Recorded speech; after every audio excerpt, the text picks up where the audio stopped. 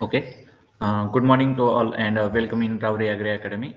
I am Sandip Bhusari. Currently, I pursuing PhD in economy at MPKV RAHURI. I have completed international training course on application of drones, IoT, and Google Earth Engine in agriculture at Geoinformatics Center, Asian Institute of Technology at Bangkok, Thailand. Then आता agree men's 2021 1 ऑक्टोबरला जो paper झाला त्याच्यामध्ये precision फार्मिंगवर paper first and second मध्ये जे questions आले होते त्याचा आपण या ठिकाणी ॲनालिसिस बघणार आहोत आणि ते क्वेश्चन कुठून आले होते त्याचा रेफरन्स सुद्धा बघणार आहोत.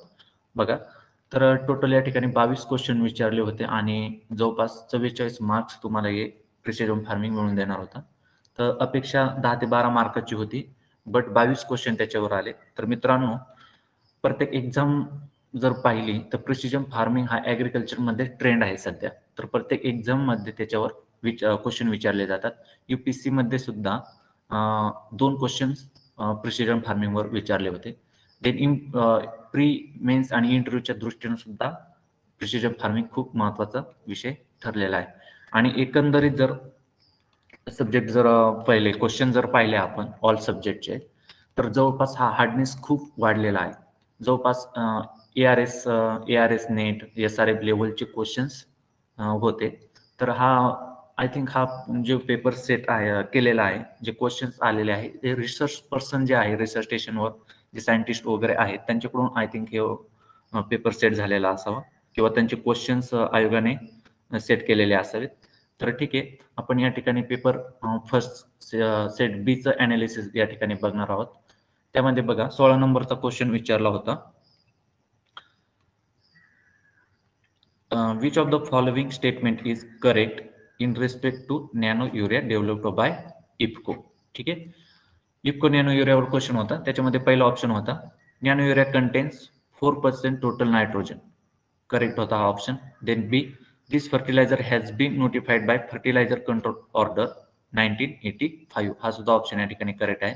Then C, nano particle size varies from 150 to 200 nanometre. या ठिकाणी हा ऑप्शन चुकलेला आहे, कारण की लेक्चरमध्ये मी सांगितलं होतं ज्या मुलांनी लेक्चर्स केलेले आहेत त्यांना किंवा नोट्स जी PPT आहे म्हणजे ज्याचं स्क्रिप्ट प्रोव्हाइड केली होती ती ज्यांनी रीड केली व्यवस्थित त्यांना आन्सर आला असेल. बघा, नॅनोचं आपण नॅनो पार्टिकलची साईज म्हटलं होतं की 1 टू 100 नॅनोमीटर 100 नॅनोमीटरमध्ये जे आहे 1 टू 100 नॅनोमीटरमध्ये जे पार्टिकल्स येतात त्यांची ते काय नॅनो मटेरियलची प्रॉपर्टी एक्झिबिट करतात, म्हणजे आपण त्यांनाच नॅनो पार्टिकल किंवा नॅनो मटेरियल म्हणू शकतो. तर या ठिकाणी हा ऑप्शन या ठिकाणी चुकलेला आहे. Then D, it is research outcome of nano biotechnology research centre Kalol. हे सुद्धा या ठिकाणी आन्सर ऑप्शन करेक्ट आहे. तर ए बी आणि डी ऑप्शन क्रमांक 3 या ठिकाणी करेक्ट आहे. बघा, याच्यामध्ये जी मी PPT दिली होती, स्क्रिप्ट दिली होती, त्याचा मी स्क्रीनशॉट या ठिकाणी टाकलेला आहे. तर याच्यामधले 2 ऑप्शन ॲज इट इज विचारलेले आहेत. ठीक आहे. देन आपण पाहूया 37. The essence of blank is that we scale things down. They start to take an extremely novel properties. याचं करेक्ट आन्सर आहे नॅनो टेक्नॉलॉजी. कट पद्धतीने जर गेलं तर हे 2 ऑप्शन सरळ कटत होते आणि जर लॉजिक लावलं किंवा विचार केला तर नॅनो टेक्नॉलॉजी सरळ याचं उत्तर येत होतं. बघा, इथं म्हटलंय scale things down means suppose हा नॅनो मटेरियल आहे, याच्यापासून आपण फॅब्रिकेशन करून छोटं जर नॅनो मटेरियल आपण तयार करत गेलो तर याचे काही प्रॉपर्टी चेंज होत जातात. जसं की बघा, मी PPT मध्ये लेक्चरमध्ये पण दिलेलं आहे. बघा, हायली मोबाईल प्रॉपर्टीज कोणत्या आहेत नॅनो मटेरियलच्या, तर हायली मोबाईल आहे, हाय सरफेस एरिया आहे आणि एक्झिबिट क्वांटम इफेक्ट आहे. म्हणजे फॅब्रिकेशन केल्यानंतर जसं स्मॉल मटेरियल होत जातं तसे त्याच्या प्रॉपर्टी सुद्धा चेंज होत जातात. बघा, याच्यामध्ये आता क्वांटम इफेक्ट म्हणजे काय, सपोज हे ओरिजिनल मटेरियल व्हाईट कलरचं असेल, याचं फॅब्रिकेशन केल्यानंतर मायक्रोस्कोपमध्ये हा आपल्याला येलो कलर दिसेल. त्याचं परत फॅब्रिकेशन केलं तर पिंक कलर दाखवल आणि त्याच्यानंतर त्याचं फॅब्रिकेशन केलं तर हा परत वेगळाच कलर रेड वगैरे एक्झिबिट करत. हे झालं तुमचं क्वांटम इफेक्ट. तर ह्या प्रॉपर्टी काय एक्सप्रेस करतो ते झालं तुमचं nano technology or nano material. ठीक आहे. Then 38, blank can also be referred to as a representation of relationship under consideration as may be defined as mimicry. इथं रिप्रेझेंटेशन आणि मिमिक्री हे शब्द खूप महत्वाचे आहेत. तर याचं करेक्ट आन्सर आहे अ model. Option number 3 is correct. ठीक आहे, हे पण ऑप्शन या ठिकाणी कट होत होते, कोरिलेशनचा पण काही संबंध नव्हता. अ मॉडेल इज करेक्ट. तर बघा या ठिकाणी मी स्क्रीनशॉट टाकलेला आहे. तर याच्यामध्ये मी दिली होती, डेफिनेशन मध्ये सुद्धा आहे. अ model is a software schematic representation और an act of mimicry or set of equation which represent the behavior of a system. तर ठीक आहे, पीपीटी मध्ये सुद्धा त्याचा आन्सर होता आपल्या. ठीक आहे, देन 41, the 41, 47 and 87 हे तुमचे मेट्रोलॉजी, फिजिओलॉजी आणि प्रिसिजन फार्मिंग या तिन्ही सब्जेक्टमध्ये येणारे क्वेश्चन्स आहेत. ठीक आहे, त्यामुळे या ठिकाणी आपण या पाहू. 41 number. In the near infrared range between 0.7 to 1.3 micrometer, a plant leaf will naturally reflect between blank percent of light intensity. तर ठीक आहे, याचं एक्झॅक्ट आन्सर कदाचित फर्स्ट असू शकतं, कारण की रेफरन्स पण मला कुठे सापडला नाही. ऑप्शन क्रमांक फर्स्ट किंवा ऑप्शन क्रमांक 2 या ठिकाणी असू शकतो. बघूया आयोगाचं आन्सर काय येतं. Then 47, the absorption of infrared energy by the atmosphere and the earth is called insulation. ठीक आहे, याचं करेक्ट आन्सर आहे insulation. You know that what is greenhouse effect, absorption and emission. Then 87, the most favorable light for the growth of crop is red light. Red light तुमची काय, most of the photosynthesis and crop growth ही तुमची red light मध्ये होते. Blue light ही काय तुमची mostly crop growth सप्रेसिंगचं काम करते. त्यानंतर तुमची प्लांट स्टंटेड ग्रोथ असेल, लिव्हचा थिकनेस असेल, तर ही ब्ल्यू लाईटमुळं ह्या गोष्टी होतात. Then green light, green light काय तुमची, most of the green light ही काय तुमची रिफ्लेक्शन होतं मोस्ट ऑफ द ग्रीन लाईटचं. आणि प्लांट आर्किटेक्चरमध्ये ग्रीन लाईटचा मेजर रोल आहे. देन काही प्रमाणात फोटोसिंथेसिस सुद्धा ग्रीन लाईट पासून होतं, बट आपल्याला मोस्ट फेवरेबल विचारलंय तर red light is most favourable for crop growth.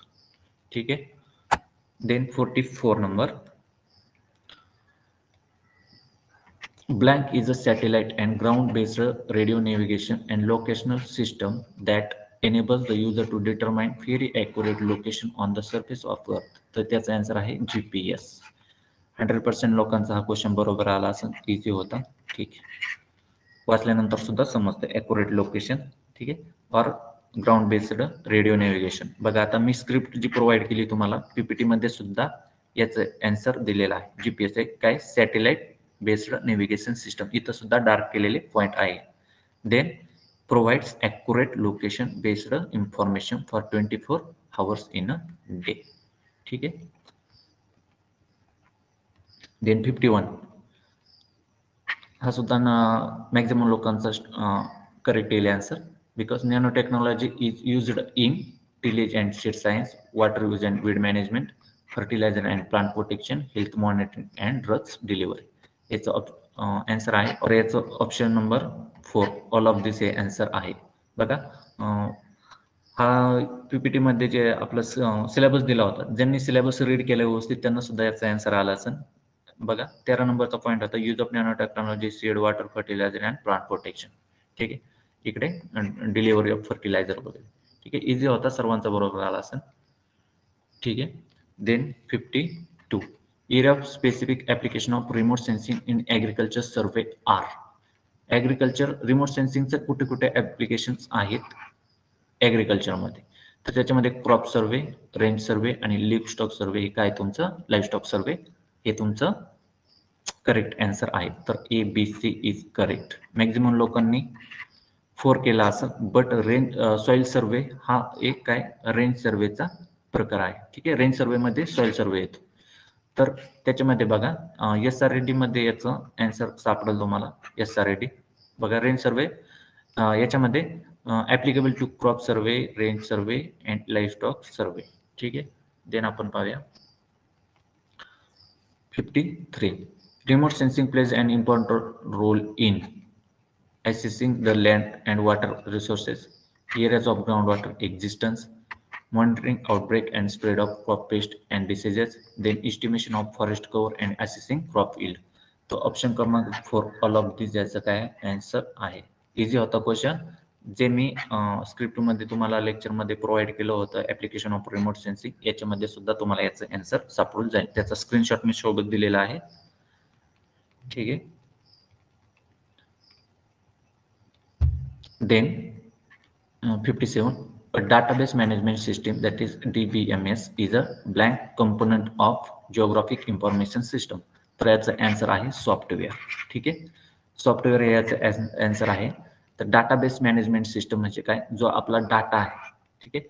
जो डाटा आहे तर त्या डाटाचं काय करायचं, मॅनेजमेंट कसं करायचं इन सॉफ्टवेअरमध्ये, that is database management system. म्हणजे कॅप्चर केलेला डाटा ॲनालिसिस करणं, मॅनिप्युलेशन करणं आणि त्याचं डिसेमिनेशन करणं, रिप्रेझेंटेशन करणं, ते झालं तुमचं डाटाबेस मॅनेजमेंट सिस्टम. आणि हे आपण करतो GIS मध्ये. आणि GIS काय आहे, लेक्चरमध्ये मी सांगितलेलं आहे आणि PPT मध्ये पण म्हटलं होतं की GIS हे एक सॉफ्टवेअर बेस्ड सिस्टम आहे.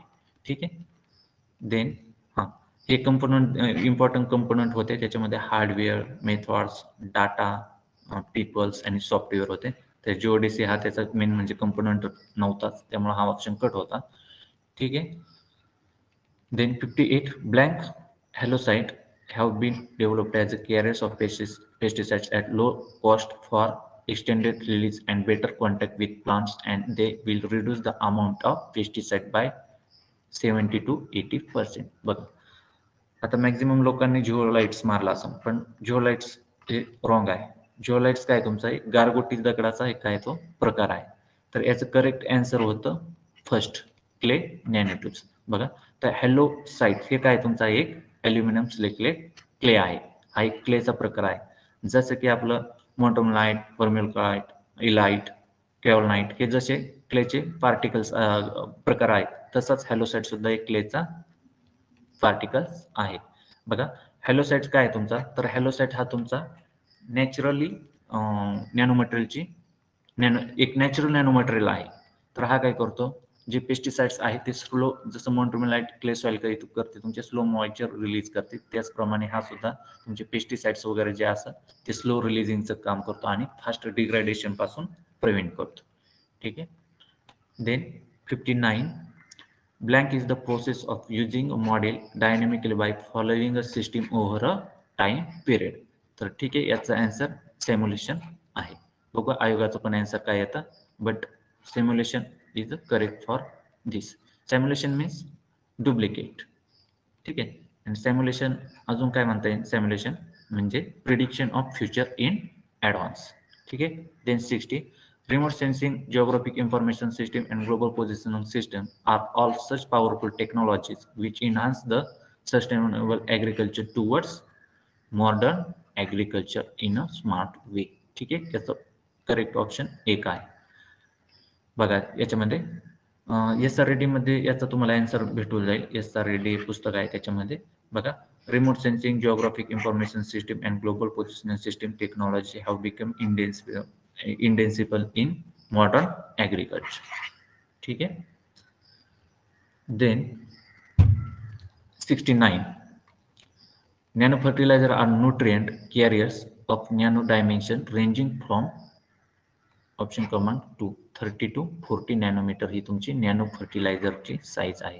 ज्या मुलांनी व्यवस्थित लेक्चर केले त्यांना त्याचं आन्सर आलं असेल. मी लेक्चरमध्ये सांगितलं होतं की नॅनो फर्टिलायझरची साईज काय आहे आणि नॅनो पेस्टिसाइडची साईज काय आहे. बघा, आता त्याच्यामध्ये ही जी साईज आहे 10 to 20 नॅनोमीटर, कदाचित येणाऱ्या परीक्षेला हा विचारला जाऊ शकतो क्वेश्चन. तर ही तुमची पेस्टिसाइडची साईज आहे. ठीक आहे. Then 70, use of geographic information system, that is GIS, began in the year option क्रमांक 2 1960. बघा, मी जे तुम्हाला ऑब्जेक्टिव्ह प्रोव्हाइड केले होते त्याच्यामधला हा ऑब्जेक्टिव्ह तुम्हाला PDF जी दिली होती ऑब्जेक्टिव्हची त्याच्यामध्ये सुद्धा होता. ज्यांनी व्यवस्थित रीड केलं त्याचा आन्सर आला असेल. तर A 1960. Then 75, in remote sensing which of the following is not applicable in range survey. ठीक आहे. रेंज सर्वे मध्ये खालील काय येत नाही असं त्यांनी विचारलंय. तर त्याच्यामध्ये क्रॉप फिगर हा तुमचा येत नाही. क्रॉप फिगर हा तुमचा क्रॉप सर्वे मध्ये येतो. बघा या ठिकाणी. आणि तर carrying capacity, location of water आणि वाईल्ड इन्व्हेंटरी हे तुमचे रेंज सर्वेचे प्रकार आहेत. म्हणजे रेंज सर्वेमध्ये याचा सर्वे केला जातो. बघा या ठिकाणी carrying capacity, wild life inventory आणि लोकेशन ऑफ वॉटर. तर या ठिकाणी क्रॉप फिगर तुमचं आन्सर आहे. तर कॅरिंग कॅपॅसिटी म्हणजे एखाद्या प्रदेशाची हॅबिटॅट धारण करण्याची क्षमता म्हणजे carrying capacity. Then 76. Which of the following is not in the category of commercial high resolution multispectral imaging? याच्यामध्ये इकॉनॉस 2, जो आय फर्स्ट अँड क्विकबर्ड 2 हे काय तुमचे ट्रू आहे. म्हणजे हे हाय रेझोल्युशन मल्टीस्पेक्ट्रल इमेजनरी मध्ये येतात आणि हे 3 एक काय तुमचे हे तुमचे अर्थ ऑब्झर्वेशन सॅटेलाइट आहेत. तर आन्सर या ठिकाणी ऑप्शन क्रमांक 2 होतं, कारण की आपल्याला नॉट विचारलं. तर इकॉनॉस 3 हा या ठिकाणी करेक्ट आन्सर आहे. तर हा एक सॅटेलाइटचा प्रकार आय थिंक नाही आहे. याच्यामध्ये ऑप्शन क्रमांक इज ट्रू. बघा आता SRD मध्ये तुम्ही याचा आन्सर पाहू शकता. बघा commercial high resolution multispectral satellite imaginary such as Jio I first, इकॉनॉस 2 and क्विकबर्ड 2 with less than 4 meter spatial resolution. Resolution means ability of sensor to distinguish between two different things. ठीक आहे. तर पिक्सल म्हणजे काय, 4 मीटर मीन्स जी pixel आहे तुमचं त्याची width and length किती तुमची 4 मीटर आहे. देन 94 बघा, blank is concern with the comparison of model prediction with result from independent experiment. तर याचं आन्सर आहे तुमचं व्हॅलिडेशन. बघा तर व्हॅलिडेशन म्हणजे काय, तुमची जी करंट सिच्युएशन आणि मॉडेल आहे त्यांच्यामध्ये किती व्हॅलिडिटी आहे ते काय करणं, प्रेडिक्ट करणं, त्यालाच काय म्हणायचं व्हॅलिडेशन. आणि व्हॅलिडेशन तुमचं ॲक्युरसी वाढवण्याचं काम या ठिकाणी करतं. ठीक आहे. देन कॅलिब्रेशन म्हणजे तुमचा हिस्टॉरिकल डाटा आणि करंट सिच्युएशन आहे याच्यामधलं जजमेंट करणं म्हणजे तुमचं कॅलिब्रेशन झालं. देन अर्थ ऑब्झर्वेशन 95 नंबर, अर्थ observation from blank provide सायनॉप्टिक view of large area. ठीक आहे. याच्या ठिकाणी तुमचा आन्सर काय आहे, तुमचं ऑप्शन नंबर 3 सॅटेलाइट प्लॅटफॉर्म हे काय तुमचं करेक्ट आन्सर या ठिकाणी आहे. ठीक आहे. तर ज्या क्लासमध्ये एक क्वेश्चन डिस्कस केला होता आपण, एका स्टुडंटला मी सांगितलं होतं की व्हॉट इज सायनॉप्टिक व्ह्यू.